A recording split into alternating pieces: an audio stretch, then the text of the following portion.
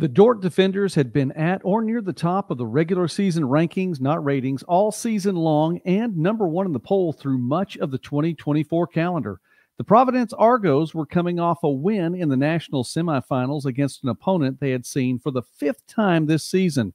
And when the two met for the national championship in Sioux City on Tuesday, each team definitely brought its defense to the court.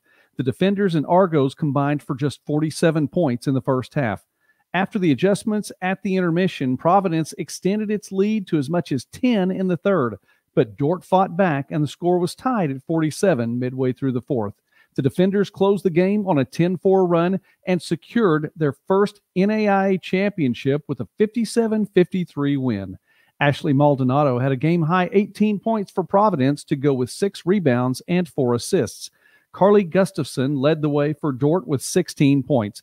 And the tournament's MVP was Macy Sievers, who nearly recorded a triple-double in the title game with 10 points, 8 boards, and 8 assists.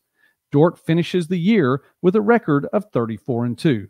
You've been in the zone on Midwest Sports Net. God bless you, and thanks for watching.